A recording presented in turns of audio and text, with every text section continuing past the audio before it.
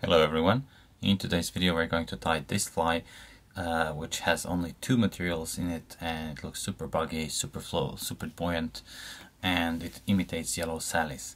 It's on the large scale definitely for Yellow Sally, but considering that there are many species of Yellow Sally and you don't need to use this one as Yellow Sally, it can be an attractor obviously because it's pretty, like, it's visible, and it's like going to be visible for the fish, especially in some summer sunny day. Or I would use this definitely just before dark gets completely dark and it's black and so you need something highly visible. This is one of the flies that I would use very gladly. So without any further ado, let's just hop into tying and see how to tie this fly. Now for the hook I'm using TMCO 900BL. Let's talk about other materials here. Obviously, body, legs, in thorax, legs, wings are CDC, but there is an underwing which is polyarn, which is basically marshmallow fibers. I made a video about this fly, marshmallow fly. So this is polyarn, so not much to it, like you can use anything you have. You can use even this yarns that are for parachute posts. So for example this one, just find color that you want. So this is by Hairline. Just use whatever you have at your hands, so that's okay. Now thread is 8 through 0 in yellow, obviously, to match the whole fly. And I'm going to start fly in a regular fashion somewhere where I want my legs to begin, thorax or legs, whatever you want to call it. It's going to be bushy here. So as you can see, I'm not using a reverse jam hitch because I want to catch my material at the end of the fly near the hook bend. So for the first step I'm going to use yellow CDC. For this purpose you can use larger ones which are oval in shape. Usually it's a goose. Goose CDC would be good for this. So something like this is okay. And then twisting the bobbin holder counterclockwise, making 2 soft wraps, and then pulling all those barbs through with rachis, and then catching the CDC by the very tip. Now if you watched my previous video that I posted this Wednesday, you saw that I'm not doing touching wraps now here, it's not super important. If you watched my video on Wednesday, it's a short one, 1 minute, I discussed how to twist materials to make them jump into your hook bend, or the other way around if you have that need. I was using embroidery thread for that purpose, and for this fly I'm using CDC. So I'm going to twist it counterclockwise like so to make it corded and to make segmentation in the body. But more importantly, look at this, I release the pressure, the material is going to jump towards the hook bend, and then I make a wrap, and then next wrap I can make soft, and then release the pressure, and the material itself is going to migrate towards the hook bend a little bit. Okay, now you can obviously help it by placing it very near the previous wrap, but it's not so important. If you have it the other way around, it will tend to jump towards the hook eye, and then you have to fight your material. Instead of fighting your materials, slide it out. Instead of fighting your materials, it's better to know them and to use them to your advantage, obviously. So after each wrap I make 1 or 2 turns, hackle pliers needs to be definitely tightened more, because this is the second time that my feather is sliding out and I'm not even applying super hard pressure. Anyway, just wrap it and wrap it, and then when you reach near the half of the hook, just wrap everything together like so, leaving those legs to stick. Okay, this is going to be very tight one, but never mind. I need to take it by the quill, as you can see. Okay, exactly where I want it. Now look at this, I'm going to do something that's maybe not usual.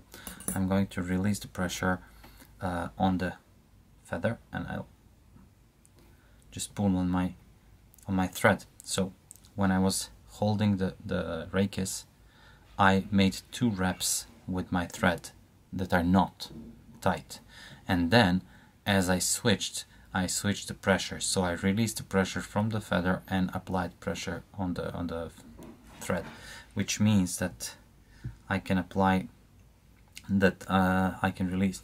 Oh, I made this complicated, yeah, I know. So just switch the pressure from the feather to your thread so you can release the feather. Anyway, I'm going to catch those barbs that are sticking out, and I'm gonna use them because I want them here, definitely, and I want this rakis to be on the side of the hook.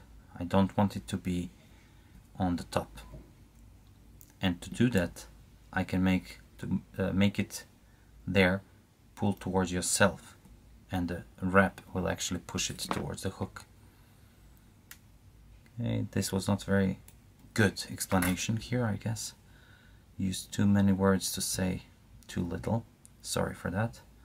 So I made also a taper when I was cutting rakis. I made a taper, and now I'm going to use this marshmallow fibers, and they have those knots here. Do knot by knot, so just do 1 knot and then go down and solve the next knot, and that's it. You just need 1 strand of it, which you will double.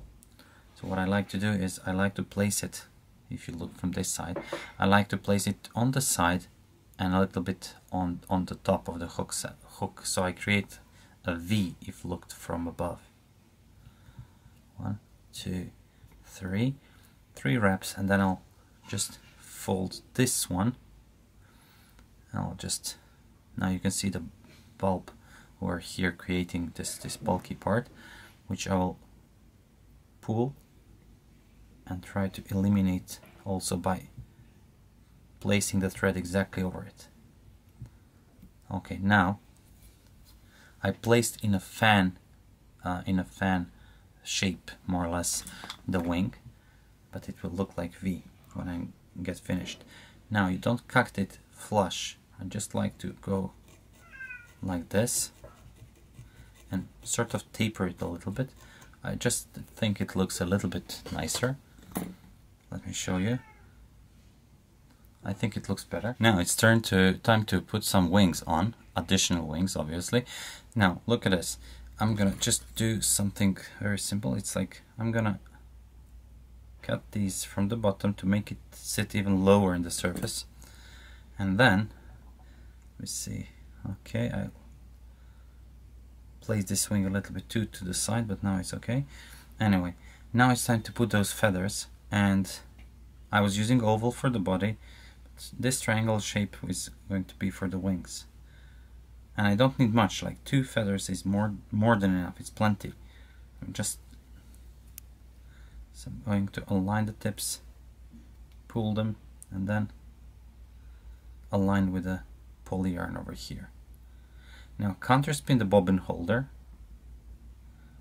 As you can see, I'm placing everything on the top of the hook shank here, because now when I make a spin of the bobbin holder and I place 1 soft wrap, 2 soft wraps, and then tighten everything up, then up, and that's 3 wraps, which should be plenty. Then I'll place a couple of locking wraps over here. I'll cut buttons by an angle, unwrap locking wraps because I have tension to lock everything down, and I'm going to tighten everything here. Oops, I think rakis cut my thread here. It's not a pressure. Anyway, I'm going to create dubbing loop here. 1, 2, and then just place it back. Now I don't need thread. I don't want thread to jump off the hook, so I'll just place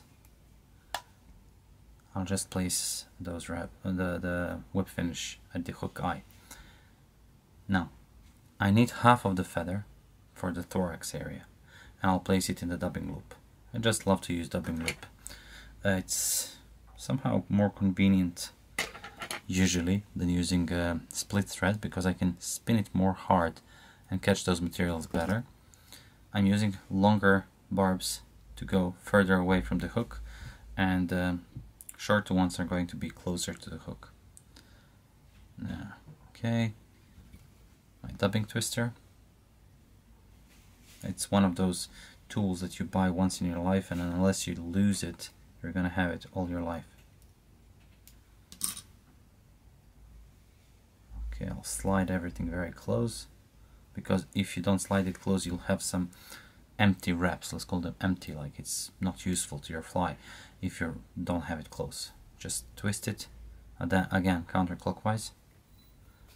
That's it. I have a nice dubbing loop, and because those barbs were perpendicular to the thread, I didn't catch any, so I don't need to brush it out or something like that.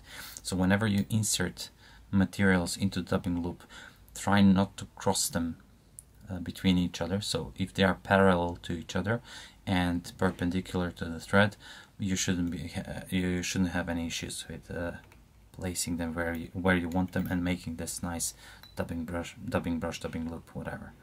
So be careful not to displace the wings at this point. Okay, and then wrap, and after each wrap just pull back all those barbs.